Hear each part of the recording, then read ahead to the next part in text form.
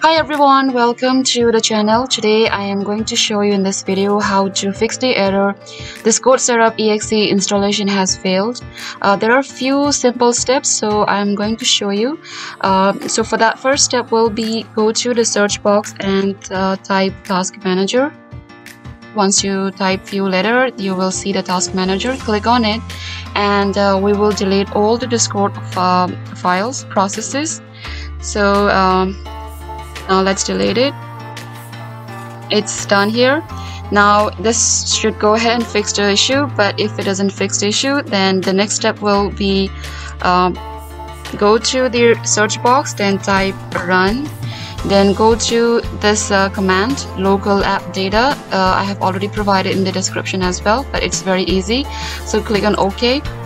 Then we will delete the Discord file. So over here, let's delete it. Now go to the run box again, then this time go to the app data. Again, I have already given in the description, so click on OK, and then we will delete the Discord file here. So it's done. Now the next step will be download the Discord for Windows. Click on here, download for Windows. So this might take few seconds.